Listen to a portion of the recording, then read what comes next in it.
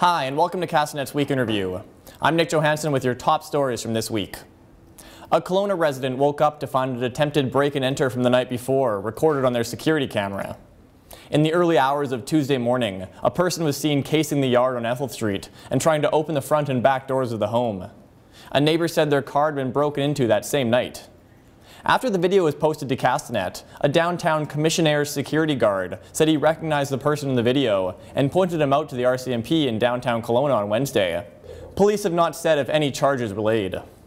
After many years of fundraising and work, the official opening of the Okanagan Rail Trail was held Thursday, as politicians and other stakeholders met to celebrate the trail.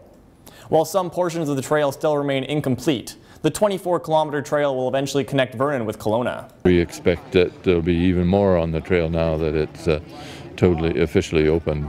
It's an economic driver. We've seen business increase with people coming from not just all over Canada, but all over the world. The man accused of killing a woman in a West Kelowna hotel room in July was denied bail on Thursday.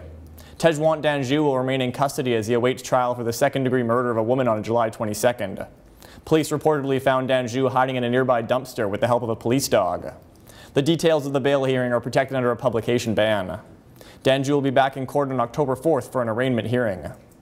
Bail was granted this week for an Osoyoos woman accused of barging into a new mother's home with a knife and demanding to see the baby.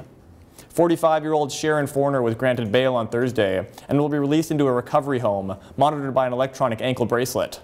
She is facing charges of breaking and entering, assault with a weapon, and possession of a weapon for a dangerous purpose. The owner of a Vernon pest control company says the rat population in the Okanagan is ballooning. I can tell you that there's been a huge increase in rats over the last 5 years. I don't think there's any one single cause, but there's a number of causes that have increased the rats population here. That's it for this week's Week in Review. For Castanet News, I'm Nich Johansen.